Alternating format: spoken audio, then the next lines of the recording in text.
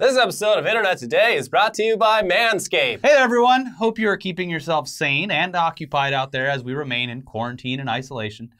Obviously, we wish there were other things to talk about on today's episode, but you're already well aware that there's not a whole lot going on in the world right now because of the spread of COVID-19. I have to keep apologizing just because I know that people want an escape from this.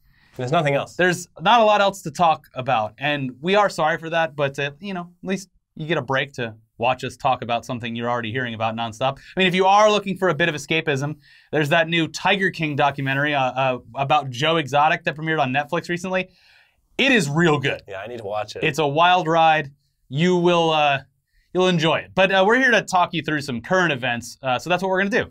So first up, on the cancellation or postponement side of things, over the past few weeks, pretty much every major sporting event has either been canceled or postponed, but for whatever reason, people were still holding on to a glimmer of hope that maybe, just maybe, the 2020 Olympics in Japan would still proceed as scheduled. No, how could they do away with the Olympics? Guys, there's still time, come on. It would have been a nice celebration at what we could all hope would be like the end of this chapter in our lives, but it looks like that's not going to be the case because early on Monday of this week, we got an update from the International Olympic Committee member, Mr. Dick Pound, about the situation, and anytime he makes an announcement, you got to listen. Well, people don't listen. They don't listen. They just say like, oh, this guy's name's Dick Pound. Hey, why is Dick Pound trending? Anyway, see you later. It's like, no, listen, he's got important things to say. Yes, Dick Pound, a man who could have easily used the name Richard Pound so that the world would take everything he says seriously, instead of turning every statement he makes into a joke about getting rooted by a well-hung porn star. Richard Kilogram. Yeah.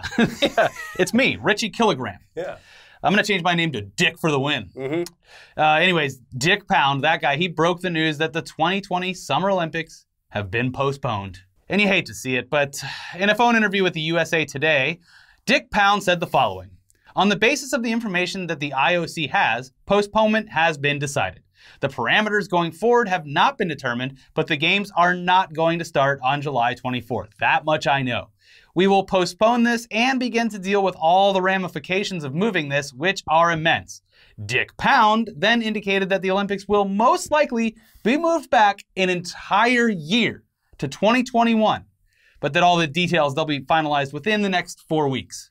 So an official word of when it's going to happen within 4 weeks, but probably not going to happen this year. And that throws off, it starts staggering all the ones behind it. I doubt that it's going to, I don't think 3 years is going to go by and they're going to have another one. It's going to offset the rhythm that has been in place. Yeah. Not even Hitler could get the Olympics to stop. That's true. He tried. But yeah, I mean, silver linings. We like pointing out the silver linings. Yeah. 2021 is going to be a banner year for content. Yeah. Because all the content that was supposed to come out in 2020, it's all getting crushed into 2021, the super year. Yeah. There's just movies and shows and sporting events constantly. If the virus doesn't kill you, the partying so hard, coming back from isolation, that might actually do it. But a much more fun way to go out, probably. Yeah. So other sports, they're simply adapting to our new reality, though, by going virtual. This past weekend, Nascar held a virtual race where their drivers used gaming rigs complete with pedals and steering wheels to compete in an exhibition race that was broadcast in its entirety on Fox Sports, complete with the actual commentators and multiple camera angles, making it a damn near seamless production that honestly looked as good as any real NASCAR race. Yeah, it was wild. I turned it on. I saw people reporting about it. Looks like NASCAR. And I turned it on the TV and I was like, I thought maybe they were showing an old race because it looked perfect. Like specifically the angles I was looking at the time, there was a crash and I saw like the less than good looking smoke coming off the tires. Yeah. And the crowd was like, I don't know what happened in NASCAR games, but they just did away with making the crowd move at all. So it's just a bunch of people standing there like this. But the fact that they had the actual commentators from the typical Fox Sports productions of NASCAR, like Jeff Gordon was commentating on this. Dale Earnhardt Jr. came out of retirement to race in this. That's great. I think the guy that won he was like, it's the first time I ever raced in my with my bare feet, and you know what, I kind of like feeling the pedals. So yeah, I mean, yeah, it's pretty hilarious hearing the earnest commentary over video game footage, but it all worked out quite well. And NASCAR, as well as esports fans, seem to have reacted quite well to the whole production, all things considered. Yep. This is the closest you're going to get to the real thing right now. Yeah, I saw some screenshots of Facebook posts where like legitimate NASCAR fans were like, well, if this is all we get, it was a pretty damn good job. The beer prices were a lot cheaper, I'll tell you that. I just had to walk to my fridge, no lines. Yeah. Yeah. Now, in addition to sports, we're seeing more and more productions move straight to online-only experiences by utilizing live streaming on social platforms like Twitch and YouTube. A bunch of DJs continue to stream on a damn near nightly basis. And this past weekend, in order to make up for a canceled festival that was supposed to take place here in Southern California, Insomniac opted to host the Beyond Wonderland Festival entirely online, with nightly live sets from artists who were scheduled to appear at that festival, but instead showing up to the Insomniac office to perform for viewers online, but in a room that was occupied by only a few necessities. Like there's one cameraman, the rest of it was stationary cameras. There was a lighting director, and it was just some socially distanced employees. They kept their distance from each other, and after each set, the decks, they would be disinfected completely, which was great. And the only fan that was partying in the room was the company's CEO, Pasquale Rotella. It was really cool. They did, I think, 2 full nights with full schedules.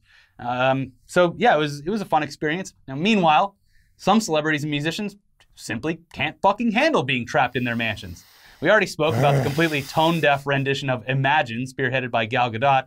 But following that came videos from Ellen and Sam Smith, which just showcased their complete inability to cope with what's going on. Oh my gosh, I'm all alone in my castle. What do I do? Yeah, listen, people, if you have a house, and specifically a backyard, if you have, I'm not saying land, like acres of land, but if you have grass, you're doing a lot better than like 90% of the people.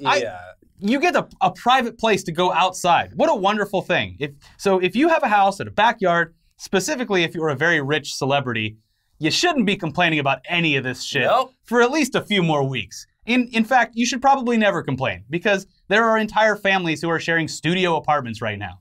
Yeah. So just stop it, okay? You're not making things better. You're not like connecting emotionally with your fan base. Your fan base can't connect with you because you could be like, you know what? I'm bored in this room. I'll just go over to one of my other 7 rooms in this house. Yeah, go over to my 3rd breakfast nook. Yeah. Try things out over there. Well, I guess I should go to my library and pick out a book to read. I'm bored. I'm gonna go ride one of my horses. Yeah, or maybe I'll just go for a dip in my pool or hot tub. Wow. Go enjoy the view of the Pacific Ocean at the top of this mountain. It's like living in your own private hotel, so fuck you. Yeah, fuck you. Log off. Still, though, there are plenty of people who are just straight up not complying with government-led orders and guidelines. Saw a lot of them on the way here. Yes. We're essential, of course, obviously we need to come here. But there was way too many cars on the road that I was like, I see you. Where are you going, buddy? So this past weekend, Californian citizens just embarrassed the shit out of their state by just going down to the beach for a fun-filled weekend of basketball and beer pong. Yeah. Not a care in the world. Cool look. Because of that, they ruined it for anyone who might have just wanted to go for a little walk on the shore while still remaining at a safe distance from other people. Because as a reaction to the footage shown around the world, our governor made the choice to just block up all the parking lots at all the beaches, parks, and trails. So thanks, assholes. Yeah, up until this point, it would have been, you know, if you could stay away from people, you could go for a hike. Yeah. Or go to the beach. I forget who it was, one of our friends, one of the guys from the Schmodown, they packed lunches and just sat in their car looking out at the beach. Yeah. It's a nice picnic, but now you can't even get close enough to do that because it's all locked up. They ruined it. Jerks. Yeah. So yeah, we all just have to stay at home. But listen, it's not all bad. Like we've said before, there's plenty of good stuff available on streaming platforms, and more is becoming available every day as major studios scramble to make some kind of money off the productions that had their theatrical runs cut short or outright canceled. Half-Life Alyx came out. So it's out? If you're a person that owns a VR rig already, they're impossible to get now. It's all sold out because of this game and isolation, but it looks incredible. I watched Bruce and Lawrence. They're both streaming it separately today, and it looks unbelievable. Like what we all dreamed VR would be. Yeah, I watched the preview streams of it, and I was like, yeah. Looks pretty fun. Yeah, gaming in general, it's crushing it right now, obviously. But this was actually confirmed recently as Steam repeatedly set new records for highest active users of all time. First by hitting 20 million users last weekend, and then jumping even higher to 22 million users even more recently. That's crazy, especially because this is the most segmented the PC world of gaming has been in years. Yeah, there's way more options for launchers. Yeah, there's so many different launchers now. It's not just Steam. So the fact that there's even now hitting and breaking all their records. Yeah. Fucking wild. Board games and puzzles, they're also becoming harder and harder to find under normal prices via online retailers like Amazon, as people become desperate to find something to do with their roommates, significant others, or families. You go down to your local puzzle bar. Yeah, just steal it. Bring a rock. Break the window. I had to buy a puzzle off of eBay because all the puzzles that were left on Amazon were not great. But I'll tell you what was nice, a little piece of humanity. Yeah. When I got the puzzle in the mail today, they wrote a very nice note. The person on eBay was like, stay safe, hope this puzzle brings you joy. By the way, I coughed all over this thing. No, I washed my... So here's my tip. This is what I've been doing, because I have ordered food just like you have. Bring the stuff in, unwrap it, set it down, wash your hands, then spray some... I have some spray sanitizer, spray it on that, and then you're doing the best you can. On the food? No, not on the food. On like the puzzle box. Oh. Yeah. All right. Yeah. Listen, you just... No one's going to be perfect at this. You just got to try, okay? Yeah, I've been washing my hands like 20, 30 times a day. Yeah. Just like, geez, well, just touch something. Take the trash out, wash your hands. Open the door, wash your hands. Get in the car, wash your hands. But yeah, even if you could find some form of physical entertainment for sale for a decent price on Amazon, you can now expect to be waiting a really, really long time before you actually get your hands on it, as some users are now reporting estimated shipping dates of up to a month from the service that has historically been able to get you your items within 1 or 2 days. Yeah. This is, of course, because Amazon is currently prioritizing things like food, beverages, medicine, and other vital essentials while putting non-essential items on hold for a bit. Mm-hmm. Our advice is just pony up the money for a copy of Tabletop Simulator and then download whatever board game you want. Because honestly, they have a lot of official stuff. A lot of official stuff, but the community-made games are perfect. In there. There's a lot of options. And they're scripted, so the game does a lot of the work of like counting things or shuffling things correctly for you. Yeah. And from what I've seen, you can turn a blind eye. But from what I've seen, a lot of the devs of physical games are happy to turn a blind eye to this kind of, especially right now. Yeah. Especially right now. Yeah. So, yeah, Tabletop Sim is great. It's like $20. And it goes on sale all the time, but it's great. You can pretty much play any It's on sale in the UK right now, but not in the US. Use that VPN. Yeah. But hey, if you're lucky enough to live with your girlfriend, boyfriend, wife, husband, fuck buddy, or whatever else, you can also just bang nonstop. You just got to be careful. Luckily, new guidelines have been released so that everyone can be as safe as possible while going to Pound Town during this pandemic. And we'll get to that right after we thank today's very fitting sponsor, Manscaped. Yeah, first things first. Mm-hmm. If you're in lockdown and you're using a good portion of your free time making whoopee, as they say on, what is that, Hollywood Squares? Something like that. Anyway, you're going to want to look your best up here and also down there. Mm-hmm. Sure, you're probably not exactly dressing your best while stuck at home, and I hope you're fucking showering. Yeah. I mean, we've been in pajamas the majority of the day ourselves, but there is really no excuse to let your mane around your vein go untamed. That's why you need Manscaped. Ooh, ouch, fuck. Those are the screams that you might have made when shaving the old-fashioned barbaric way. But now you can drop that ball-shaving anxiety because you won't have to worry about cuts and nicks thanks to the new Manscaped Lawnmower 3.0, their third-generation trimmer featuring advanced skin-safe technology that keeps your bad boys nice and smooth. The Manscaped engineering team spent 18 months perfecting the greatest ball hair trimmer ever created, and they've just released the new and improved Lawnmower 3.0. And when we say premium, this thing is premium. It's got a battery that lasts 90 minutes, so no mane can remain untamed. They've also got a USB charging stand for you and a LED light on the trimmer that illuminates those crevices for a closer, more precise trimming experience. So try out the Lawnmower 3.0 today and get 20% off plus free shipping by going to manscaped.com and using our promo code TODAYDAILY20 at checkout. Get 20% off and free shipping with that promo code TODAYDAILY20 at manscaped.com. That is 20% off with free shipping at manscaped.com with code TODAYDAILY20, all one word, no spaces. Trim up, boys, because you ain't going anywhere for a while. Your partner will thank you.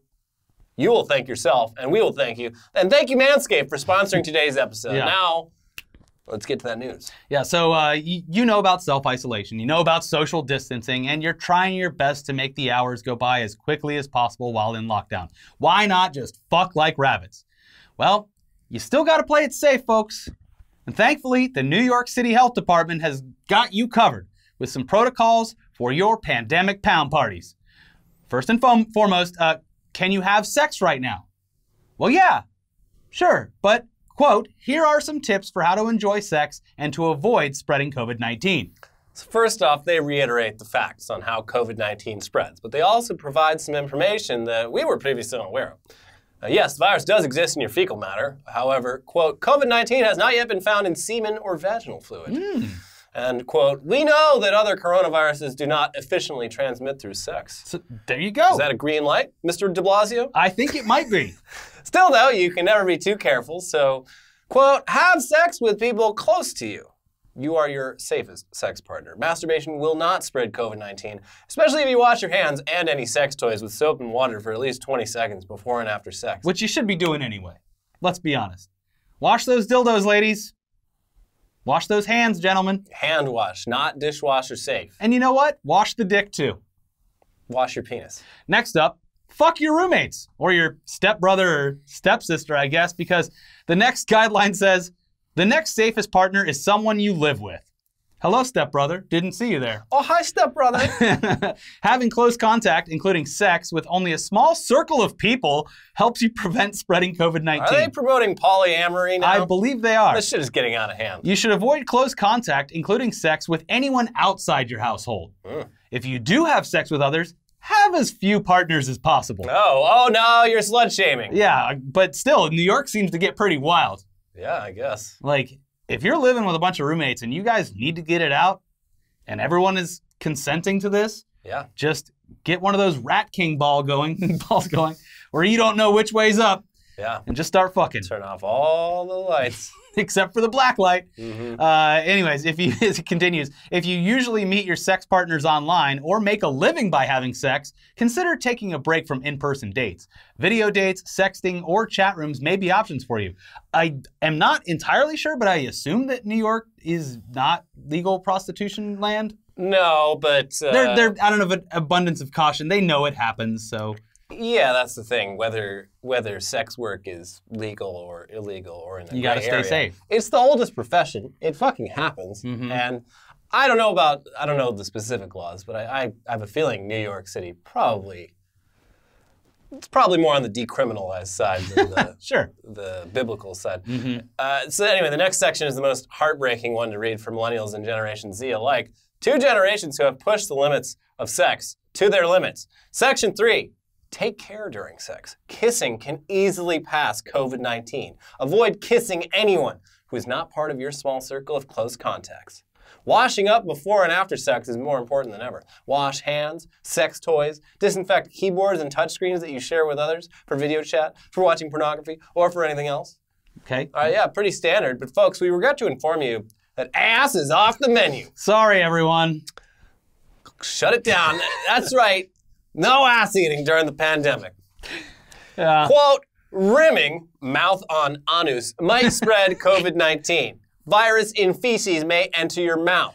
So, sorry, Shibs, wherever you are. Yeah, we hate to say it, but you gotta stop eating ass. But there are ways, if you simply gotta. If you gotta do it. There are ways to attempt to do it safely. Quote, condoms and dental dams can reduce contact with saliva or feces, especially during oral or anal sex. Generation Z is going to say, don't show me a buffet I can't eat. God. I can smell that Salisbury steak, and damn it, I want some of the gravy.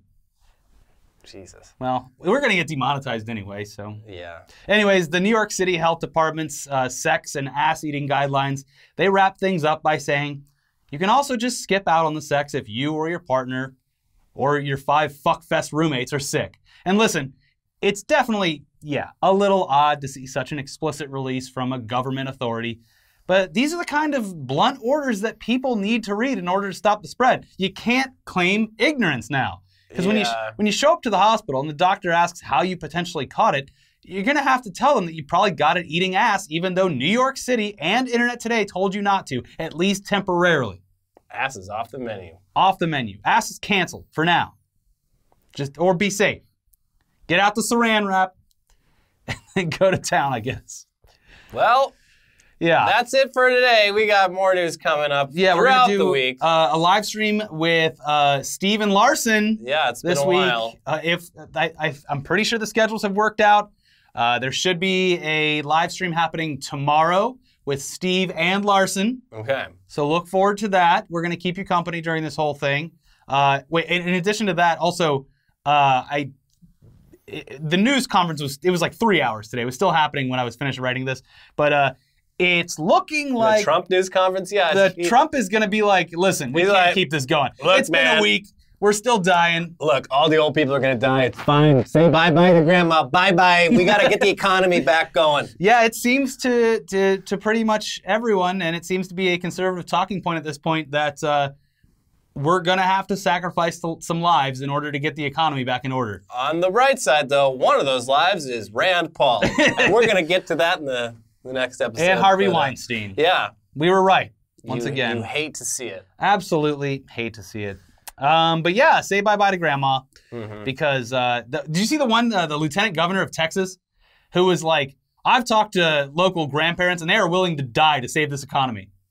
Oh my God. So thank you for your service, boomers. Thank you for your sacrifice. Sorry, your sacrifice will save us all. Yeah. Okay. Well, apparently anyway. apparently, according to this guy, word on the street is that grandparents are willing to sacrifice their lives in order to save the economy for their children and their children's children. I don't believe you. Neither do I. Nope. No. Boomers are the most selfish people on the face of the earth. This governor is lying. Yeah. They have voted against any kind of like social safety nets for their grandchildren and children for decades. And now they're gonna let themselves die to this fucking virus so people can go back to work? I don't think so. I don't think so. Not unless they pass some like sweeping law that's like all people over 55 they get paid like $1 million. $1 million and all the young people have to go to work. Yeah. That would be well, let's get it into law right now, baby. Yeah.